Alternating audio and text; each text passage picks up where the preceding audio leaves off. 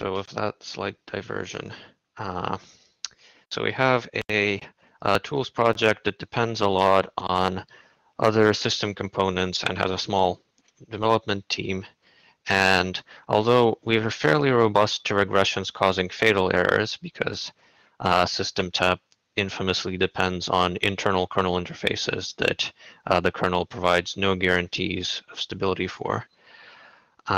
We've engineered around that to try and fail gracefully as much of the time as possible. But for various functionality, non-fatal degradations tend to creep in over time. The same with working with debug information. Debug information is a fairly loosely maintained area as well. So that's another subject where it's possible to have things change over time. Let's see. So in this talk, I'm going to make the argument for why it's useful not just to set up a CI system, but also to maintain and curate a historical archive of test results.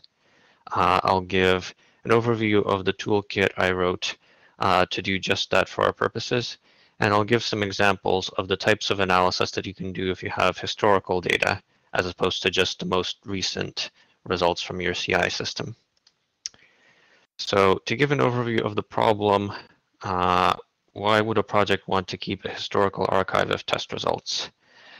I've looked around at projects setting up continuous integration, and the standard blueprint is that you have proposed patches coming to the project, so they're not yet in your project's Git repo. You automatically test them on something like a set of build bots or a Jenkins server. You compare the result to a known good version of the project. So you assume that a recent version of the project is good enough for your purposes. And you accept or reject the patch based on the results, whether they contain any regressions. So obviously accepting it just means that you pass it on further to manual patch review. But at this stage, based on the test results, the accept or reject decision is very basic. If the test suite is complex and large and has test cases with unpredictable results, then you're probably only using a subset of those for the decision, and you don't really store the BuildBot test results for over a long period of time. So the systems I've seen generally keep about 2 months of data, and beyond that, it probably gets to be worryingly large to keep all of those raw test result logs. And this system works great, and it solves a slightly different problem from what we have on our project.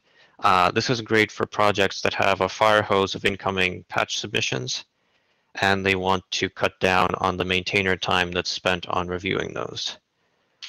So that in addition to this, can such a system guard against regressions creeping in long term? Well, it could if we assume several things which are unlikely to hold for some projects. First, we assume that we have a very clean and disciplined test suite, so it doesn't give us spurious failures that don't correspond to serious problems. And it doesn't have non-deterministic test cases that give one result one time you run it and a different result the next.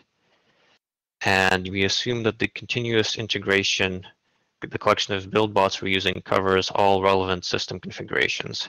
So if someone has an exotic hardware architecture or distribution, then whatever regressions their system experiences are going to be left out of this process. And finally, we assume that regressions aren't going to be caused by changes in the underlying operating system or other dependencies, because those changes aren't being captured by the patch submissions we're accepting or rejecting. This may not be true for some projects as they are now, so there's kind of a spectrum. My vague impression from what I know of all these projects is that GCC, for example, has a very strict and disciplined test suite. They don't really have non-deterministic test cases, nor do they need to keep them around if any show up. GDB and SystemTap are on the opposite extreme because they interact in slightly different ways with underlying operating system features that have very intricate behavior. and likewise with debug information. And also the test cases often involve parallel code, which can be set up and end up running unpredictably in terms of the ordering of events. glibc in terms of engineering efforts and in terms of the need to have some test cases with the test non-deterministic functionality strikes me as being somewhere in the middle. So for the projects that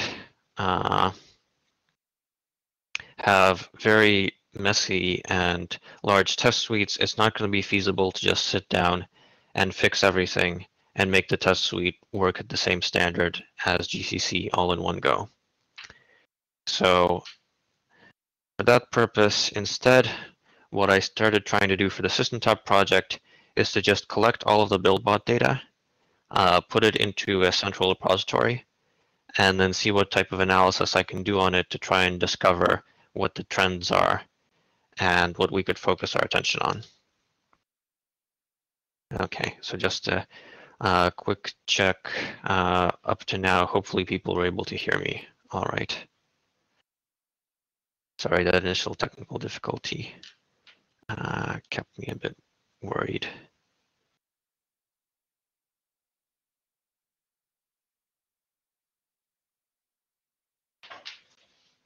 Okay.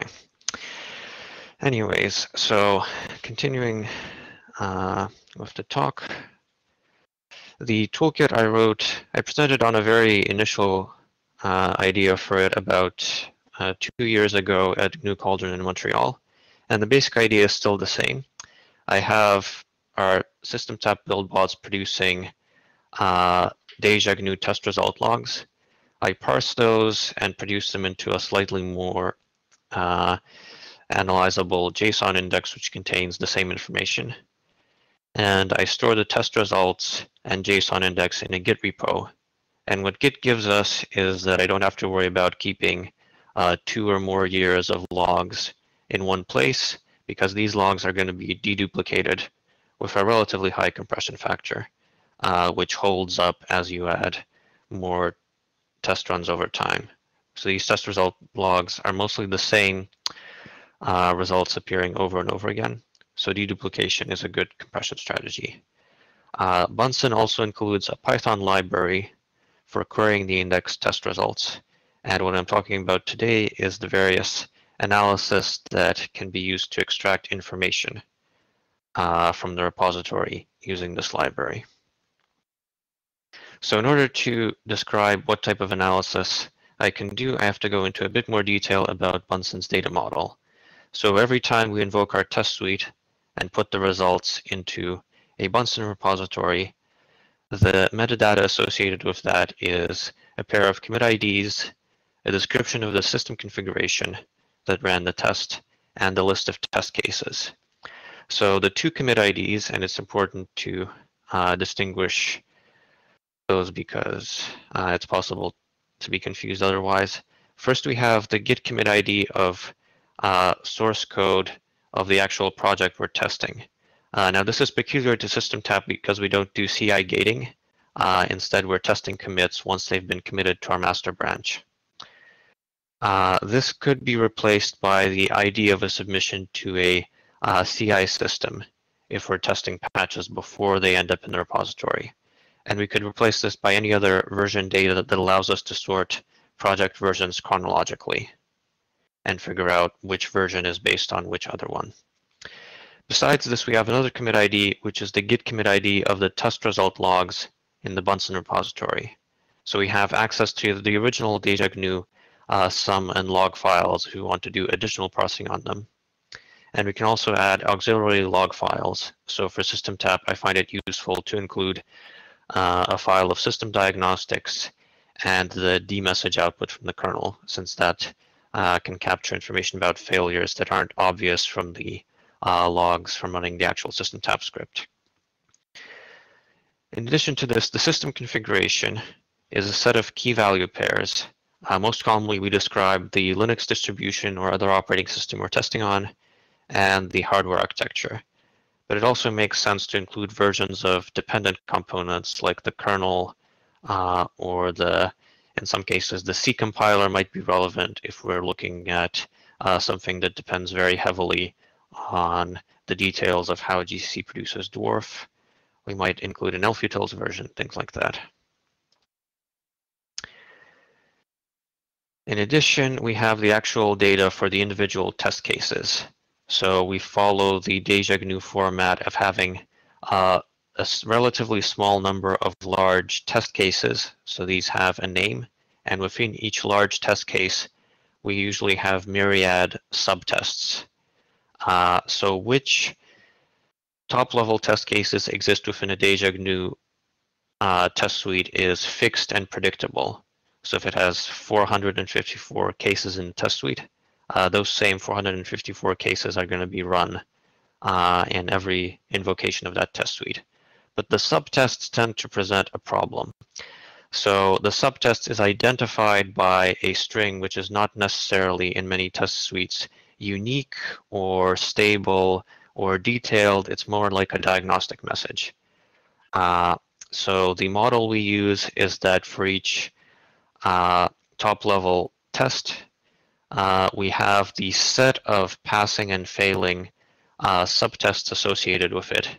And what we usually care about is the set of failures and comparing which failures exist in that set versus in one test run versus in other test runs of the same test suite. So we see if that set increases, decreases, stays the same, and we consider that to be our regression. And then we have the outcome, which is pass, fail, and other similar outcome codes defined by DejaGNU. And we have various options for how detailed or compact we want this data to be. When I set up the system tab Bunsen repository, I was worried about how much space it would take up. So I introduced some compression, which consolidates any passing subtests into one entry. So if we don't have any fails for a particular test case in our test suite, we consider the absence of failure to be no problem, and we don't bother with keeping detailed index entries of the individual subtests. But other projects may not fit that definition, and it would make sense to store all of the subtests passing or failing individually. So we do include that option. Now, previously when I presented about Bunsen, I described the repository and outlined this format.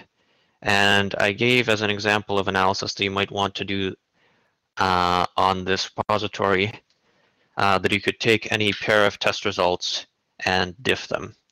So this was modeled on many existing simple and successful utilities for diffing a pair of DejaGNU test results. But for the type of investigation I was going to do, it actually turned out to be not particularly useful.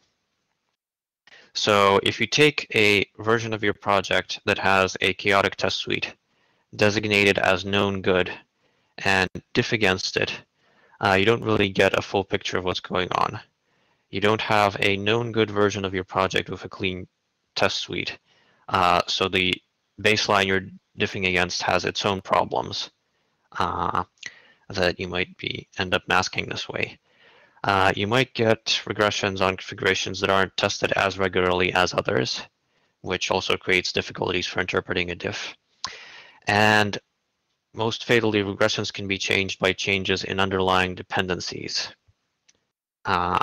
So to make sense of all of this, we end up needing the entire historical context of a particular regression and a particular test case.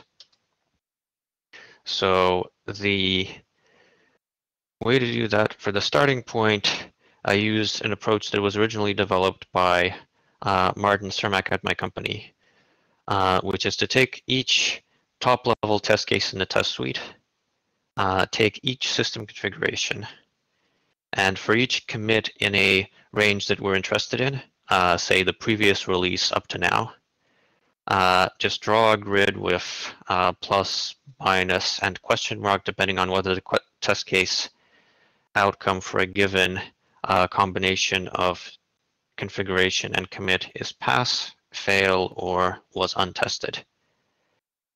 And we output that as a table, one table for each test case. And it looks something like this.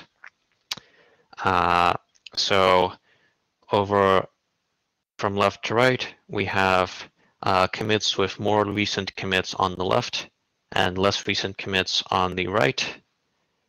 And from top down, we have the different system configurations that we've been testing, and we have test results inside cells of the grid.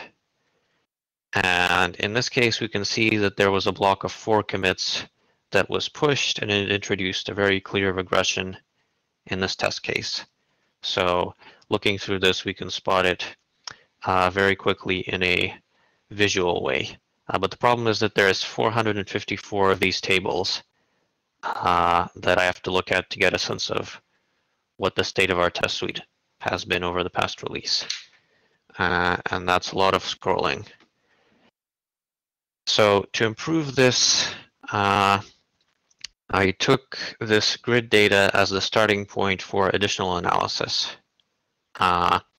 So I assembled the grid exactly as shown on the previous slide, with the key being a tuple of test case, configuration, and project version being tested. And inside the values, I put a set of the test cases in each cell of the grid that were tested on that configuration of factors.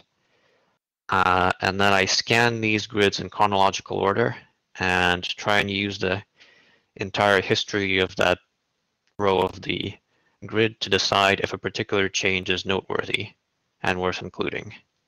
And then I create a timeline view based on that. So as a detail, which for time I won't go into much detail. So again, the basic starting point for the analysis is a 3-dimensional data structure with versions along one dimension, test cases along a different one, and configurations along a third.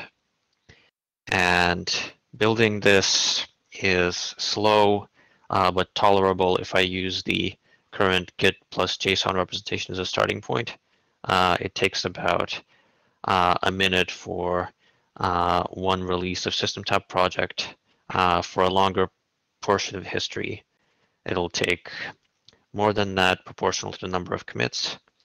It could probably be improved if by adding some form of caching layer, but it's not a very high priority. Getting the analysis result back in a minute seems relatively fast for me.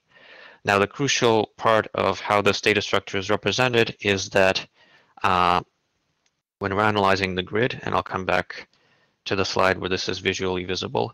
So our BuildBot system doesn't really have enough computational resource to do enough tests to fill in every cell of this grid in a timely fashion. So depending on the look of the draw, we may have gaps. And so for analysis, it's important that when we're comparing adjacent results, that we can skip smoothly over the gaps. So the data structure includes indexing to make sure that we can find the previous tested version of each test case in each grid cell. So when we're comparing across these 2 versions, we know that in this block of commits, there was an immediate change. And what we do with the filtering is generally try to cut out periods when the test case was flipping back and forth. So we designate those periods of time as flaky and consider them as during that period of time the test case was in a consistently unstable state. So if we have a test case that was consistently passing, then flipping back and forth, and then failing, or vice versa, then we identify essentially 2 changes in the test case state, as opposed to one individual change for each time it flipped back and forth. And There's several different ways to display these changes. We can display them by commit and try and figure out what changes were associated with each commit that we made. And we can instead sort them in chronological order by test case. So at the moment, neither of these analyses is perfectly clear just from reading these tables, but it works well enough in conjunction with having the grid view to come back to and visualize what the test case result is like. So another analysis we can do is to find the origin of a regression. If we're interested in history of a particular test case, we can turn off the filtering and just examine every change in chronological order. And that's just a straightforward modification of the algorithm described on the earlier slides. And another analysis that projects might find interesting is to use the collected data in the repository to identify flaky or non-deterministic test cases. So in our case, it's happened often enough that the build bots test the same commit more than once for one reason or another, that I have enough data to do this without having to do repeated testing additionally. So out of several thousand commits at this, so out of a few thousand commits at this point, well, not a few thousand, out of a few hundred commits at this point, there's around 300 where I have duplicate test results, and I can use those to identify non-determinism in test cases. So here, the basic algorithm is that for each combination of commit and configuration, we check whether it was multiply tested, and if it was, we check whether each instance of that test case produces the same, whether each instance of that test case produces the same set of failures, or if there's a difference. And if there's a difference, then we straightforwardly flag it as non-deterministic. So there's actually not that much complexity to this analysis once you have the data all in one place. And let's see, yeah, so I hoped to share my screen at the end to show that particular script, but I'm not sure in terms of time constraints. I'll give my conclusion briefly. So having the historical data lets us have some clarity about the state of the test suite. If we're just looking at the latest two sets of test results, then we don't know which failures have been in the test suite a long time and were just overlooked due to lack of developer resources, and which failures are recent, and which failures are important, and which ones are unimportant. The toolkit I have works well enough for our purposes. There's quite a bit of development work. I'm planning to make it more adaptable to other projects. We have some interest from GDB developers in terms of adopting it. And I've listed on the slides some ideas on things I'm planning to improve. In terms of projects I'm aware of and what their testing situation is, for System Tap, we have, and GDB, we have working parsers for getting data into Bunsen repository. Our continuous integration for System Tap is active, and there used to be a very solid continuous integration build bot for GDB, but due to maintenance degradation, it's gone defunct at this point. And the archives from that are, from about a year ago. For glibc, I'm aware that the project is currently setting up a CI system. I don't have a parser for glibc logs yet, and I've put a link to the glibc project's description of their CI system. It's definitely a system that's focused on solving the patch fire hose problem first. For GCC, as I mentioned, GCC has a much more disciplined test suite, which doesn't immediately benefit from this type of analysis. But it is worth noting that the Jenkins server is active and well maintained and produces a large fire hose of data.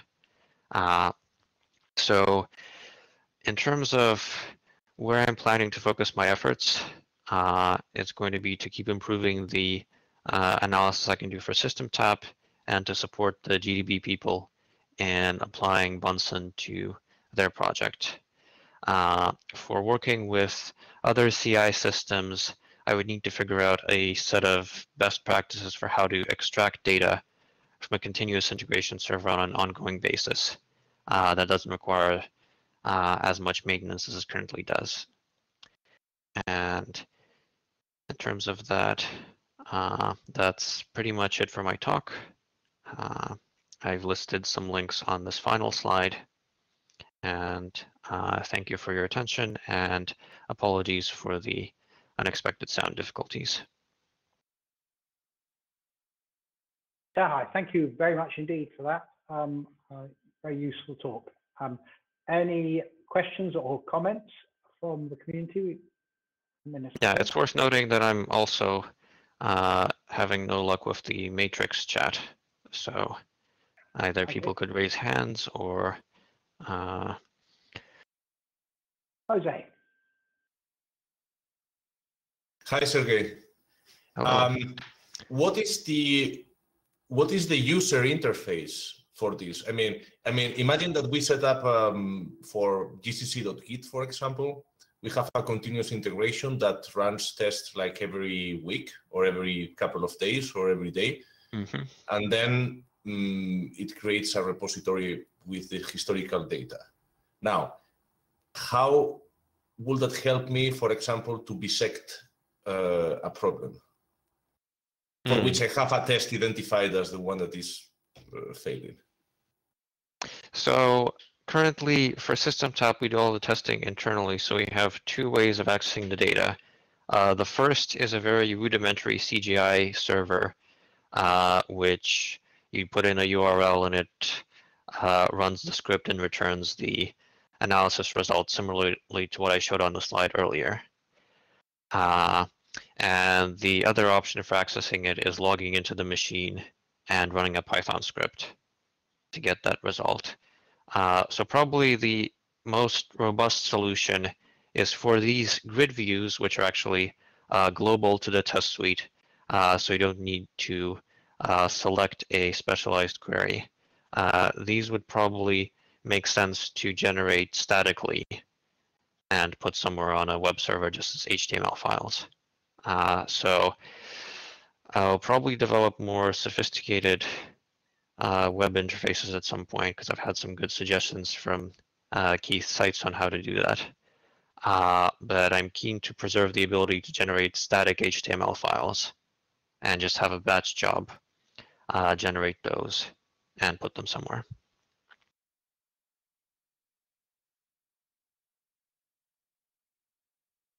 Okay, thank you, Jose. A question from Aaron Sordi asks, as slides posted somewhere. If nothing else, they will appear in due course, I hope, via the GCC wiki. That should be by a link into LPC's infrastructure. But shortly after this conference, they will appear.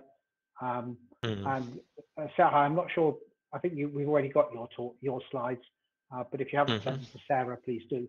And we'll make sure one way or another the slides are made available. Yeah, so the copy I'm presenting from now is the one I sent. So yes, I believe you have them. Good. Thank you very much indeed.